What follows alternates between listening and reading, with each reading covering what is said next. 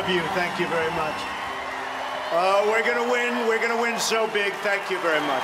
Donald Trump promises America a golden future. And we will make America great again. God bless you and good night. I love you. But Trump's new presidency soon meets with heavy attacks. Vladimir Putin is said to have incriminating information about his personal and financial affairs. Господина Дональда Трампа с победой на этих выборах. There are persistent rumors about financial connections with Russia. Fake news, according to Trump. I own nothing in Russia. I have no loans in Russia. I don't have any deals in Russia. Why would Trump so vehemently deny any ties to the Russians? There is Russian money that may have sources that are scandalous. So help me God. Congratulations, Mr. President. When Zembla investigates Trump's business partners, it comes across the Russian mafia. The threat said if you don't drop the case now, that you'll regret it. And we end up at Dutch trust offices that are involved in money laundering practices. Zegt u dat iets?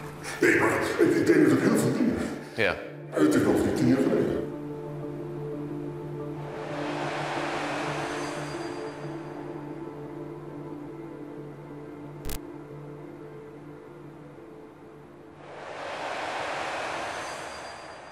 I believe we will have a very good relationship with Russia. I believe that I will have a very good relationship with Putin.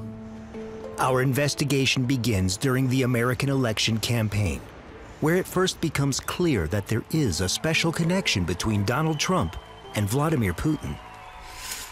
Он яркий очень человек, талантливый, без всяких сомнений. Но он абсолютный лидер, мы сегодня видим, президентской гонки. When I heard that, I thought, well, that's very unusual. That's almost an endorsement. Why would Vladimir Putin be endorsing Donald Trump? In Washington, we meet Malcolm Nance. Over the past 30 years, he has worked for various American intelligence services, including the CIA and the NSA. Nance has written a bestseller on manipulation of the presidential elections. Quotes from Putin and Trump have given rise to his investigation. And as soon as I saw that, I said, okay, we need to go backwards on this story. And I started looking into it, and his first contacts back in 2013 were amazing. His statements for the Miss Universe pageant. Only one woman in the world will win and stand out above the rest to become Miss Universe. Welcome back to Miss Universe 2013, coming at you from Moscow. The big man on campus, Donald Trump. In 2013, Donald Trump takes his crown jewel to Moscow. At that point, he is owner of the Miss Universe pageant, which makes him millions. This will be a great one, there's no question, because of the fact that it's Miss Universe in Moscow. It's very special. This is going to be maybe the best we've ever had. We're very proud of it. To Trump, the pageant mainly seems an opportunity to make contacts with Russian billionaires, the oligarchs. But the biggest trophy is Vladimir Putin. A Trump tweet before the start of the beauty contest. Do you think Vladimir Putin will come to Miss Universe? Do you think he'll be my new best friend? He actually said these things, you know? And that's when he started asking questions like, that's very interesting. He's becoming Russia's candidate. After the pageant, this is what Trump says about Putin. I was in Moscow recently, and I spoke indirectly and directly with President Putin. 3 years later, when he is running for office, Trump again reaches out to the Kremlin. Russia, if you're listening, I hope you're able to find the 30,000 emails that are missing. When Trump made that statement on July 27th, he knew Russian intelligence was working for him in his favor. Trump's call to Putin occurs a few days after the publication of thousands of Democratic Party documents by WikiLeaks. According to the American intelligence services, the documents were stolen by Russian hackers. 16 agencies all came to the exact same conclusion that Donald Trump, the election hacking was done to make him president for Vladimir Putin. I don't think anybody knows it was Russia that broke into the DNC. She's saying Russia, Russia, Russia, but maybe it was. I mean, it could be Russia, but it could also be China. It could also be lots of other people. It also could be somebody sitting on their bed that weighs 400 pounds, okay? Meanwhile, Congress has 7 pending inquiries into the Russian interference in the elections. Still, Trump denies that the Kremlin has helped him become president. This is practically an act of war in the age of information. Why isn't he demanding answers? But he's not. He doesn't want to know. Why does Donald Trump insist that he has no involvement with the Russians? We also ask Pulitzer Prize winner Michael D'Antonio. He has interviewed Donald Trump many times and wrote a best-selling book about him.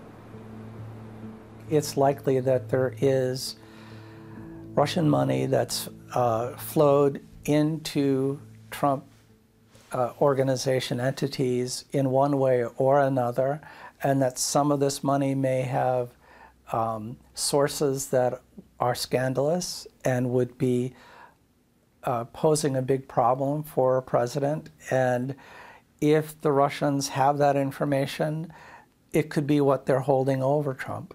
I put it this way. If you're a gambling addict and you owe someone a lot of money, you will never insult your bookie, right? According to Nance and D'Antonio, Trump is likely to have had a weak spot as a businessman that the Russians would have taken advantage of. I've made over $8 billion. Donald Trump likes to present himself as a successful and extremely rich entrepreneur. Generally speaking, if I put my name on something, you know it's going to be good, and it sells. But as it turns out, Trump is not at all that successful. In the 1990s, his casinos and real estate businesses go downhill. We are on our way to see James Henry, lawyer and economic investigator, and an expert in the field of tax evasion. He has a history of 6 bankruptcies in the 1990s, so none of the major New York banks would lend to him. Trump was pretty much unfinanceable. Henry is dug deep into Donald Trump's business contacts. According to him, since his bankruptcies, Trump has become dependent on shady cash flows. The only way that he was able to finance his resurrection after 2000 was the torrent of money flowing out of Russia and the former Soviet Union countries like Kazakhstan, Azerbaijan. The investors that he got at that point were looking for safe havens or opportunities to launder money that proceeds from basically criminal enterprises. Trump himself denies having any financial connections with Russia. So I tweeted out that I have no dealings with Russia. I have no deals in Russia. I have no deals that could happen in Russia because we've stayed away. And I have no loans with Russia. The thing to notice when Donald Trump talks about his relationship with Russia is that he always says, I have no business in Russia. He doesn't say that Russians have no business with me. Indeed, Trump does do business with Russian partners outside Russia, as his own son, Donald Jr., said in 2008. Russians make up a pretty disproportionate cross-section of a lot of our assets. We see a lot of money pouring in from Russia. And I thought at that time, this is very strange. You know, I've not heard anyone else talk about how Russians are investing in their real estate. This is a much older relationship than the Russians have actually developed with Trump that may well go back to the 1980s. Really? Yeah, because Donald's first trip to Moscow was in July 1987. In the 1990s, under the Boris Yeltsin administration, Russia finds itself in a deep economic crisis. After the collapse of the Soviet Union, the state-owned businesses and the many mineral resources are sold for a song to a small group of corrupt insiders, the oligarchs. The rest of the people live in poverty. That's why there was such a demand for Putin at the end of this period. When Vladimir Putin takes office, Russia becomes an increasingly authoritarian state. Putin tightens the reins. From now on, he decides what happens to Russia's wealth. A lot of these very wealthy oligarchs began to put money abroad, financing people like Trump. And there was also an explosion of crime coming out of Russia, organized crime, which it's pretty hard to disentangle the organized crime aspects of this story from the oligarchs, because if you got to be a multi-billionaire, you didn't do that in Russia without help from some fairly tough people. I think it needs to be discovered exactly what these relationships are, why so many of these people would want to pour money into Trump properties.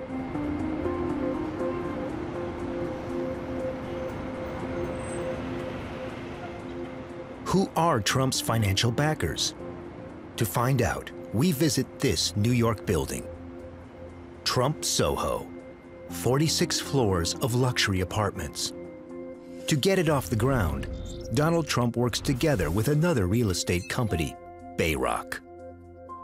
I think in the case of Bayrock, we have a company that is led by people who have extremely shadowy backgrounds and profiles. Who are the people behind Bayrock? And where does the money come from that was used to build Trump Soho? In a minute, we'll show that Bayrock has connections with the Russian mafia, that one of the owners is allegedly involved in the prostitution of minors, and that Bayrock is setting up shady businesses in the Netherlands. U heeft 2 bedrijven voor hen hier in Nederland opgericht. Het is niet zo dat ik me dat nu zo herinner, want het was dagelijks werk om dat soort dingen te doen. We discover that there is a lawsuit pending in New York against Bayrock. The company is accused of large-scale tax fraud. We want to know more. We make an appointment with the man who is prosecuting the case against Bayrock for the state of New York. Fraud expert and lawyer Fred Oberlander. Anybody running a business through a pattern of crime is guilty of racketeering. Anybody knowing what they're doing and helping them is guilty of racketeering conspiracy. They go to jail, and anybody injured by what they did can sue for triple damages.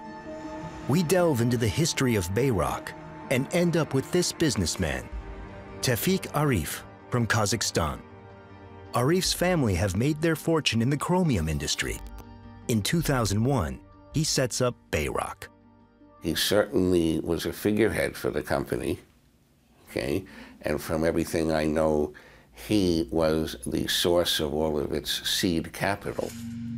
As it turns out, Tevfik Arif is a hotel magnate. Confidential documents from Arif show that he uses complicated structures to run his hotels through companies in the Netherlands. You're dealing with people that seem to be involved in a worldwide network of shell companies, money moving around. In New York, Arif finds the perfect business partner, Donald Trump. Trump promoted himself as a larger-than-life real estate developer. So we have this new player in real estate probably funneling money from Russian oligarchs into the American market, but needing a partner who was impressive and brought value of his own. Bayrock sets up business at the heart of Donald Trump's entrepreneurial empire, Trump Tower in New York. It seems a match made in heaven. Bayrock has the cash, Trump has the name. He even has his own television show, The Apprentice. In that show, we can see him put Trump Soho in the spotlight for the first time. Soho, here it is. The Trump International Hotel and Tower in Soho is the site of my latest development. This 50-story building will be the first condominium hotel in the city with world-class accommodations and panoramic views. Trump and Bayrock jointly own Trump Soho. Under American law, that means that Donald Trump is jointly responsible for all the business decisions made. Does Trump know who he's teaming up with? Internal Bayrock emails show that in addition to Arif, there is another owner, Felix Sater. Who is Felix Sater?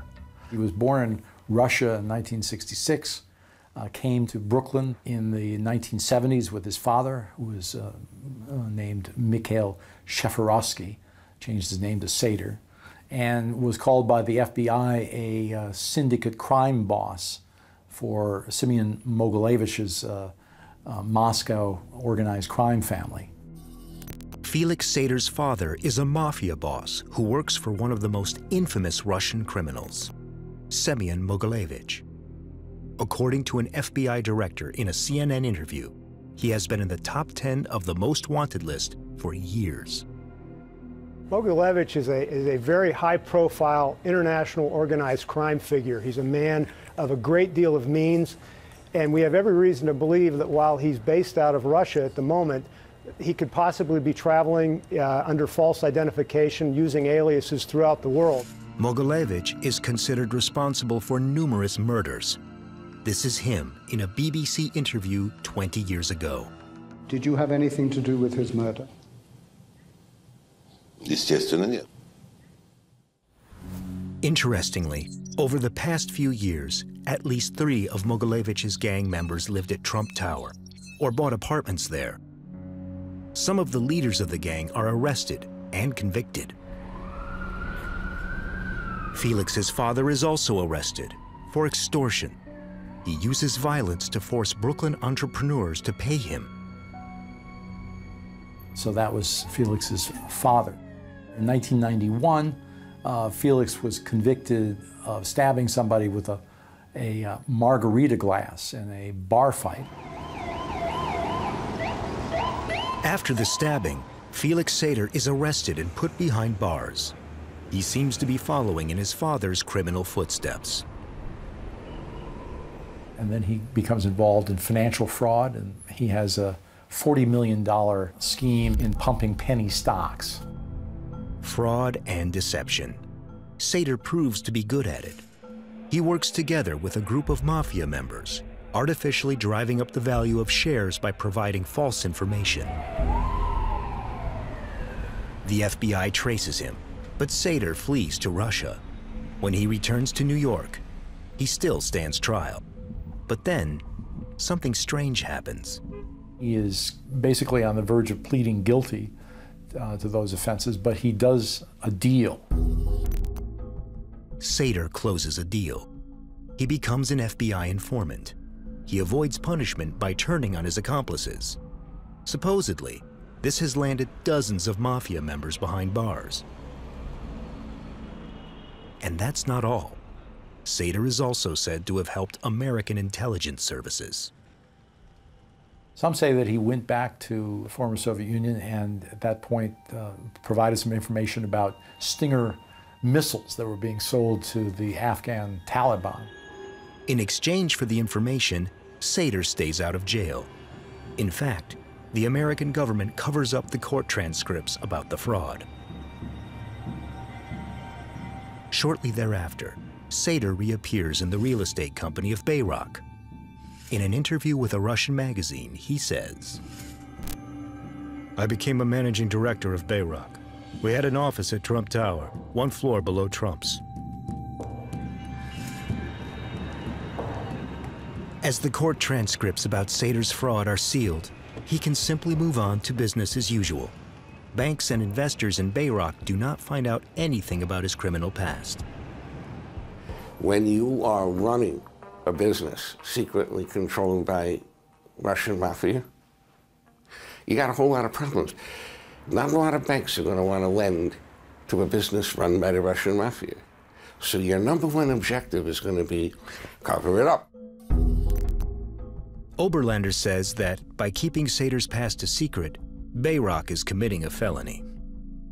It isn't legal to run a business where you hide the fact that the biggest owner, or one of the biggest owners, is a convicted mobster. The maximum jail term would be 30 years. So you're in really serious trouble. We are in possession of internal Bayrock emails from 2007. They show that the company itself is indeed aware of Sater's crimes. For example, the legal counsel writes about the risk that Felix's past will be uncovered. Furthermore, he wants Sater's name removed from the documents. Felix Sater goes far to keep his secret. A Bayrock employee tells the lawyer Oberlander that he is being threatened by Sater. He said, "You know how many times Sater threatened to kill me? He threatened to stab me in the throat if I ever talked. He threatened people all over the place at Bayrock if they ever talked." Oberlander tells us that he himself is being threatened by one of Sater's associates as well. The threat said, "If you don't drop the case now, you'll regret it." An investor in a Bayrock project accuses the company of embezzlement. He swears that Sater has threatened to administer electrical shocks to his genitalia, to cut off his legs, and to leave his dead body in the trunk of his car.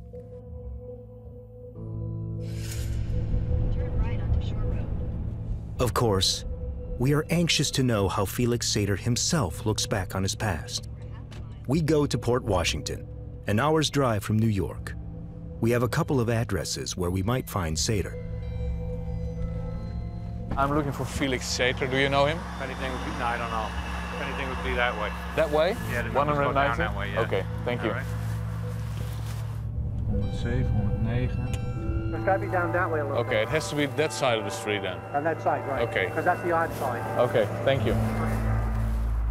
This is supposed to be one of Sater's business addresses, but the place looks closed. It's been a long time since the mailbox was last emptied. Back in New York, we do find an address for Bayrock. The company is no longer active, but is still registered. To the former legal counsel, a Mr. Julius Schwartz. Hi there, sir. I'm looking for Mr. Julius Schwartz. Okay, thank you.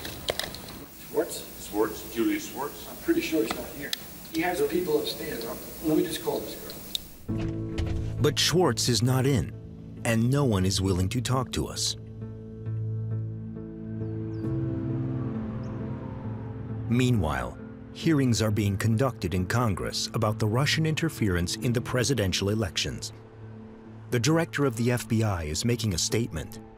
The congressmen want to know if he has information about Felix Sater. Director, are you aware of Felix Sater, a former Soviet official and advisor to the Trump Organization? I'm not going to comment on that. And Director, outside of Mr. Sater's relationship with the Trump Organization, are you aware that the FBI knew of Mr. Sater because of a $40 million stock fraud case that was prosecuted by the federal government? Same answer. What did Donald Trump know about Felix Sater's crimes and his position at Bayrock?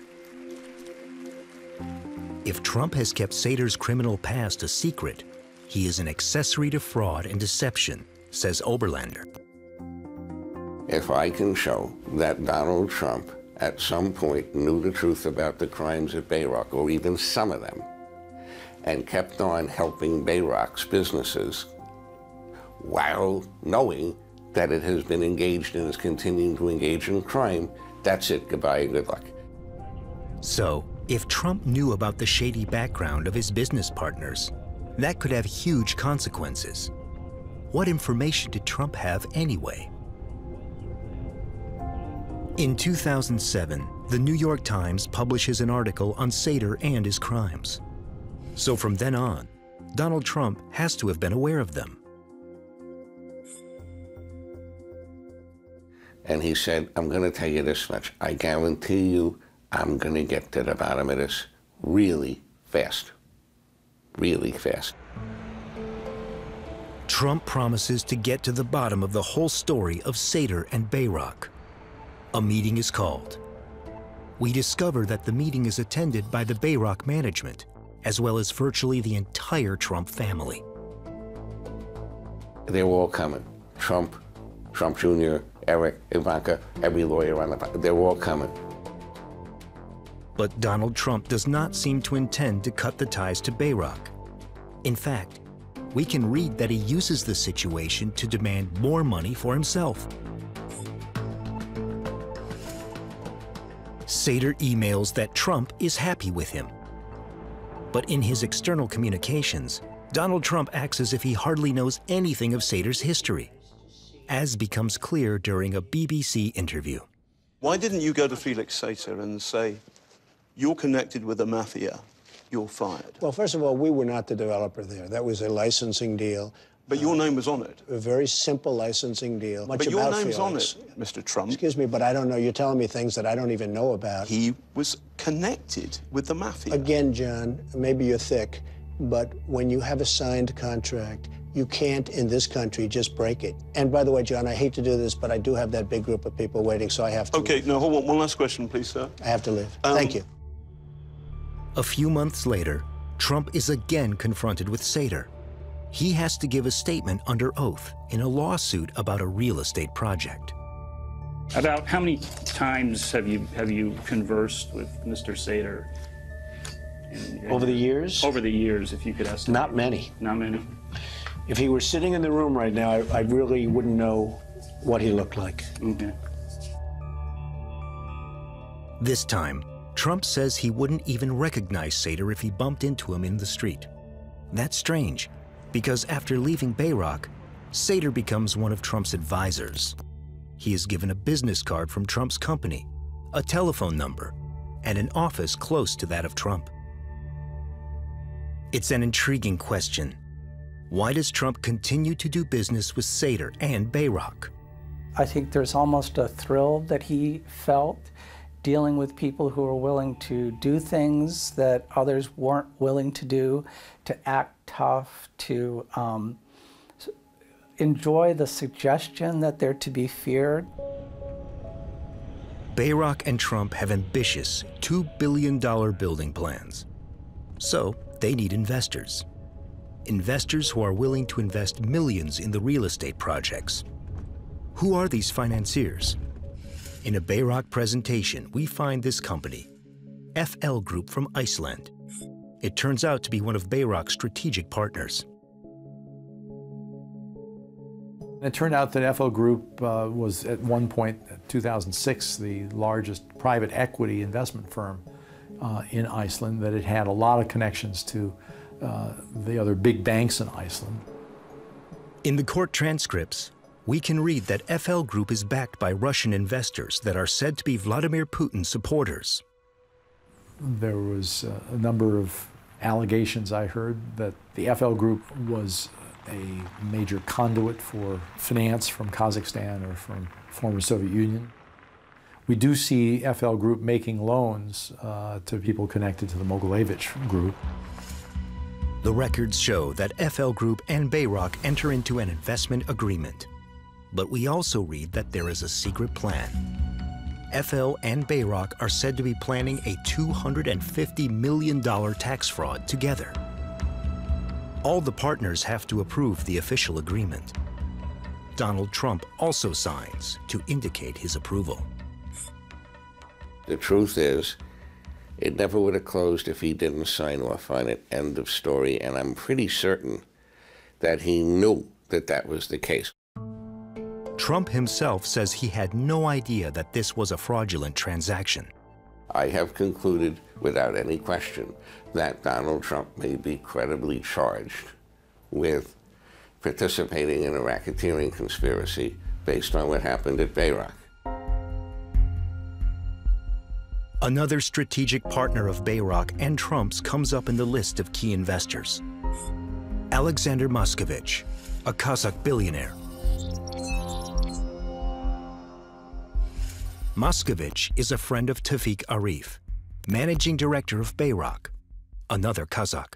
Moskovich is known to have been running a lot of the chromium mining industry within Kazakhstan. And the Arif family was, of course, then running the processing of chromium. We meet with Michael Bird, a British investigative reporter. He has conducted an extensive investigation into Moskovich and Arif. In the late 90s and the early 2000s, when the Arif family developed a lot of hotels and went into the US real estate market, certainly it seems that that Mashkevich needed someone there on the ground in New York to be the public face of a lot of the developments that were happening there. And Tevfik very much fitted that role. The oligarch Moskovich is one of the owners of the Eurasian Resources Group, a Kazakh mining multinational.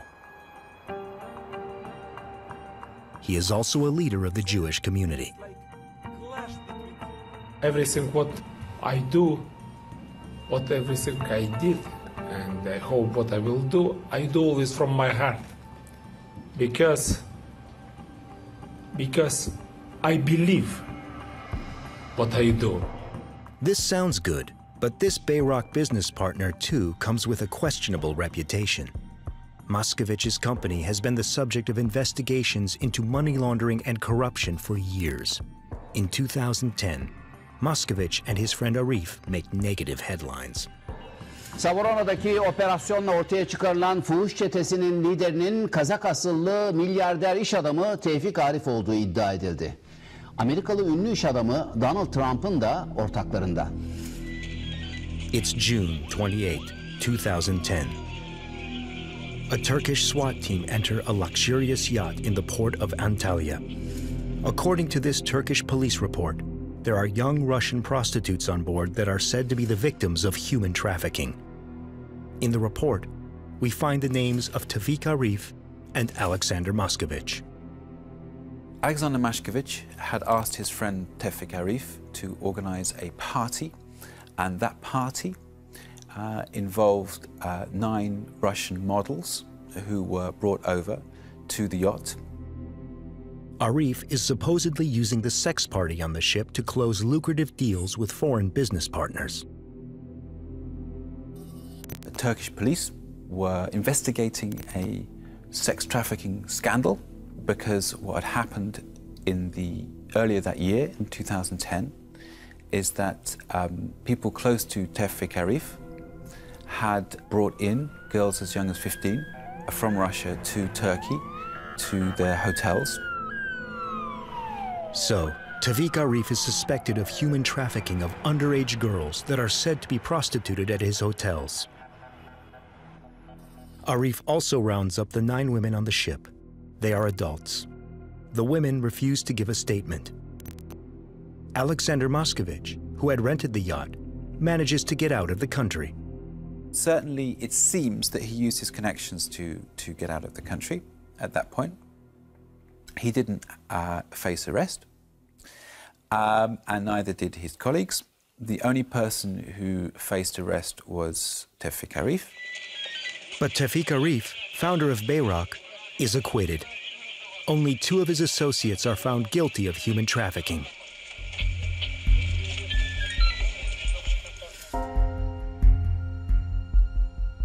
How much money has Alexander Moskovich invested in Bayrock?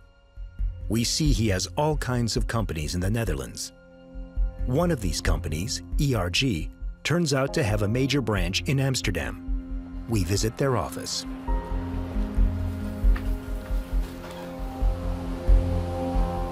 Once inside, we are told that this is the financial heart of ERG, Moskovich's company.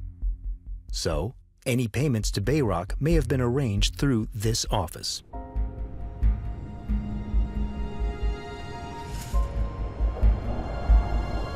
Back in Washington, Congress is investigating Trump's Russian connections. One of the Democratic congressmen involved in the investigation is Senator Sheldon Whitehouse. There needs to be a proper balance, and that proper balance has been lost in the rout of corporate power that my book documents. We attend a speech given by Whitehouse on a new book that he has written. It's about the corrupting influence of large corporations on politics. What is the danger of having a president holding ties to Russian oligarchs, even maybe involved in deals concerning money laundering and tax evasion? The danger is that it plays into a well-established Russian toolbox of foreign influence. One of the ways in which the Russian government manipulates governments around it, first the old Soviet republics and now Europe, your country, and in the last election, America, is to build a network of people whom they can control. And the traditional method is to find somebody who has somewhat slippery business practices, an interest in politics or connections in politics, and to recruit them with basically bribery deals. Thank you so much. Do you think this ultimately will lead to his impeachment, Senator? There's a very significant chance of that. There's an awful lot of smoke around this investigation. Thank you. The senator thinks that Trump is likely to go down, partly because of his shady business deals. We seem to have stumbled on another questionable business partner of Trump's, yet another Kazakh. And again, there is a Dutch connection. It's this man, Viktor Krapunov, former mayor of Almaty, a city in Kazakhstan with over 1 million inhabitants. The Krapunovs were collecting money to stiffen into Swiss bank accounts and hide it there. They're now fugitives from justice. Krapunov is on the Interpol International Wanted List. He is wanted for stealing hundreds of millions from Kazakhstan. Krapunov is said to have laundered part of that money by buying 3 apartments at Trump Soho in 2013 from Bayrock and Trump.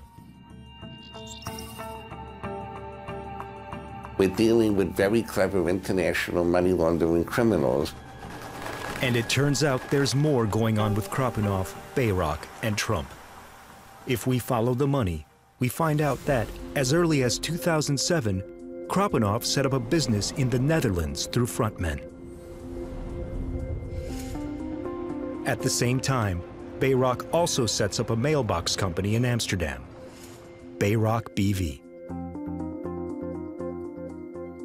And then there was an overarching company, and that's where the money went. Krapunov and Bayrock also start a joint business in Amsterdam, Casbay BV, as we can see from the act of incorporation. It was designed to get millions of dollars out of New York into Europe through Casbay. Casbay was just a conduit. Emails show that the Dutch structure was set up by the law firm then owned by Rudy Giuliani. Giuliani is the former mayor of New York and has been one of Trump's confidants for years. Donald Trump is our only hope for change. We see that Bayrock and Krapunov use a Dutch intermediary, a trust office. That office sets up a so-called mailbox company. This way, the trust office makes sure that no one finds out who the real owners are. 4 trillion euros are handled by Dutch mailbox companies every year, many of them through the trust sector. Trustkantoren zijn in Nederland aangesteld als poortwachter van een integere financiële sector. We visit DNB, the Dutch central bank. DNB has had great concerns about the Dutch trust office practices for several years, because more than 50% of those offices break the rules. Wij zien nog te vaak dat basale vereisten van wie is mijn klant, waar komt het geld vandaan, wat is het doel van de structuur, hoe leg ik dat vast, wat zijn de transacties, zijn die ongebruikelijk, dat die basale processen onvoldoende op orde zijn. It's particularly Russians and Kazakhs who use Dutch mailbox companies and trust offices. They handle nearly 200 billion euros every year. Er staat nergens in de wet dat je zaken moet doen met een politieke of een ex-politieke houten methode uit Rusland of uit wat voor hoogrisicoland dan ook. Dat hoeft niet. The DNB considers Russia and Kazakhstan to be high-risk countries. An investigation by the bank shows that hundreds of politicians from those countries use Dutch trust offices, including politicians such as Viktor Krapunov, with very questionable reputations. Trustkantoren moeten weten met wie ze zaken doen. Dat mensen die willen witwassen, die zijn betrokken bij terroristenfinanciering, waar fraude en belangentegenstellingen, verstrengelingen spelen, dat die worden geweerd. Has the Dutch trust office that Krapunov and Bayrak used cover up possible criminal activities? We visit the man who, through the trust office, used to act as director of Bayrak BV and Casbay BV.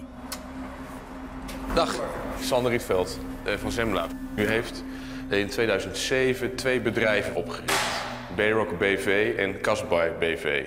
Nou, ik heb in 2007... Het is niet zo dat ik me dat nu zo herinner, want het was het dagelijks werk om dat soort dingen te doen. Ja, en zegt de naam Viktor Krapunov u iets? Nee, maar ik denk dat ik heel veel dingen. Ja. En het is nog niet 10 jaar geleden. Ja. Wat ik zeker weet is dat Bayrak bij iedere nieuwe kans, en Bayrak was een van iedere nieuwe kans, werd zorgvuldig gescreend. According to the man at the trust office, Bayrak was scrupulously screened. But what happened when, shortly after the foundation of these mailbox companies, it turned out that Krapunov was accused of embezzling money from Kazakhstan? And how did the trust office react when Felix Sater's mafia background came to light? Als u toen had gegoogeld, dan was u gestuurd op een artikel uit de New York Times waarin dit allemaal stond. Nou ja, dat is ongetwijfeld gebeurd. Dat kan niet. The man at the trust office says that he was not to blame. In a reaction, Bayrak states that the Dutch companies had been set up for investment purposes. According to Bayrak, that investment was unsuccessful. There is another person who has allegedly worked intensively together with Krapunov, Felix Sater, the man with the close ties to the mafia and to Donald Trump. We have finally found his home address. What does Sater know about the Dutch money laundering structure?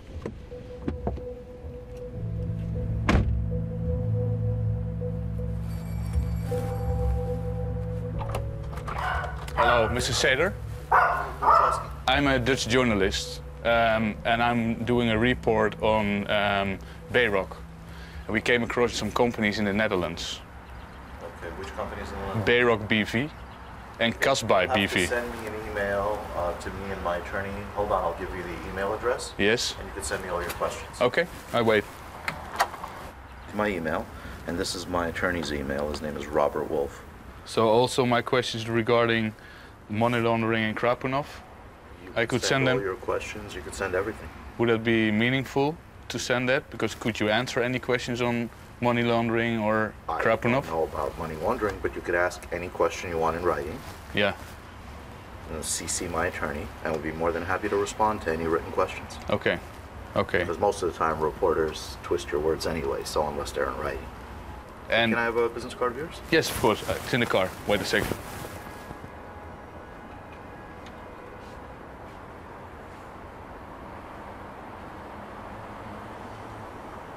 So if you don't know anything about these Dutch companies, we came across the name of Julius Schwartz. He's the general counsel. Yeah. For Bayrak.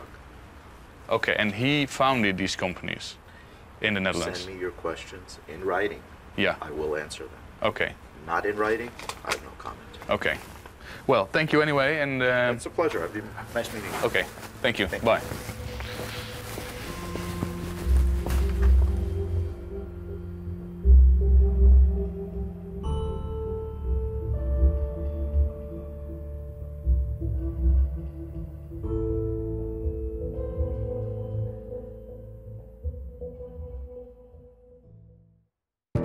Next week, part 2 of Trump's controversial friends. Do you know this photograph of Mr. Trump and Lev Leviev? Lev Leviev is known as the King of Diamonds. We're talking billions of dollars. I'm looking for Mr. Leviev. He lives here. Get an exclusive preview in our new and improved newsletter. Go to our website and register.